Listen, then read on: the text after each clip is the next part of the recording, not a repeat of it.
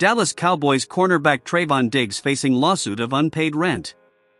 And if you are new here on the channel, already subscribe so as not to miss the best news that comes out at any time. Dallas Cowboys cornerback Trayvon Diggs owes a former landlord $33,500 in unpaid rent and late fees after he defaulted on his lease, according to a lawsuit filed by the landlord, Rosemary Yadgar, in December. Diggs, who in 2022 made about $1.2 million playing for the Cowboys, according to Sportarac.com, also owes $11,000 for the final 2 months of his lease, during which the landlord couldn't find another tenant, $45.45 every 2 weeks for yard maintenance, property damage repairs totaling $3,400, and $531.15 for deep cleaning of carpets that were soiled beyond normal wear and tear, according to the lawsuit. Attorneys for both Diggs and Yadgar did not respond to messages seeking comment.